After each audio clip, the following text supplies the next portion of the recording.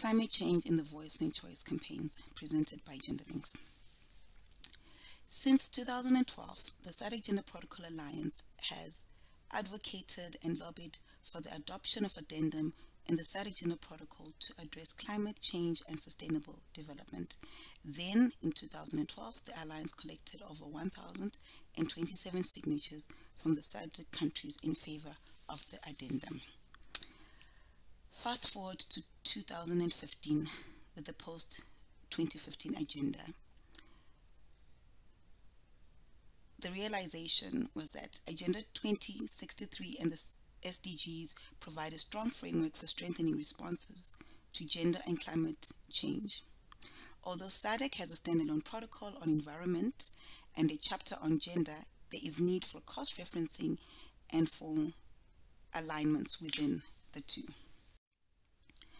The current project that is under the SADC Gender Protocol Alliance is a project that works towards advocating for capacity building in gender and climate rights in the 15 SADC countries.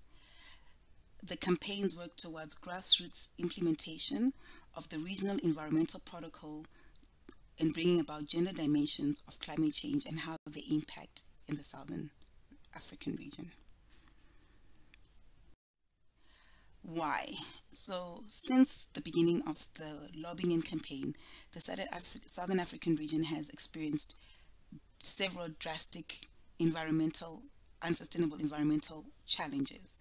To name two, in the recent 2 years, 2020 and 2021, Chelane was a tropical storm which brought about strong winds and flooding in Madagascar, Malawi, Mozambique, and Zimbabwe.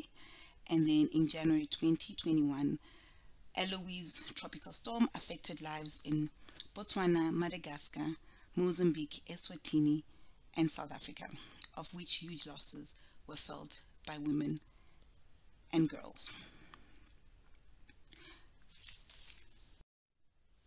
The highlights of the work that we've done. The work of the Alliance works with grassroots organizations on the ground within all the 15 countries, and thus in 2020 we completed 13 action plans that are in place for implementation in 2021. The case studies were presented at a Voice and Choice Regional Summit beginning of this year, March 2021, between 15 to 17 March.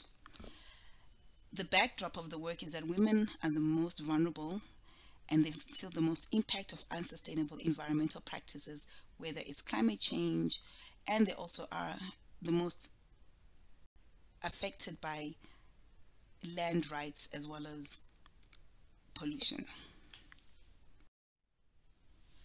The outcomes of the progress. So within the case studies, you'll see best practice and the opportunities for knowledge sharing and opportunities for continued exchange and collaboration as the year continues.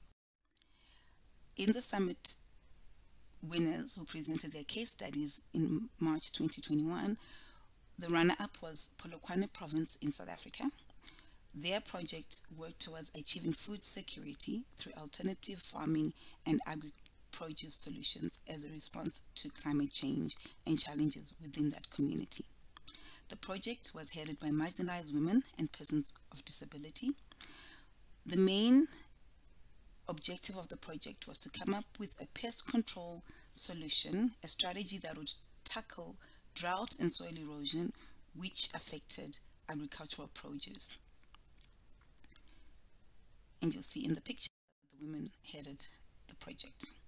The winner of the 2021 Climate Justice category was a Mozambique project from the province of Beria, and the project worked towards carbonization of solid waste as an income generating project that was headed by single moms and women in that local community. The project achieved income generation and job creation in response to waste and air pollution. The main outcome of the project is that they produce ecological charcoal for reuse as fuel, and this achieves environmental sanitation as well as protection from disease transmission as they collect the solid waste and other waste within the community. You'll see in the pictures collection of the waste, which is then used to burn and create the bricks, which are then ecological charcoal that is used for fuel and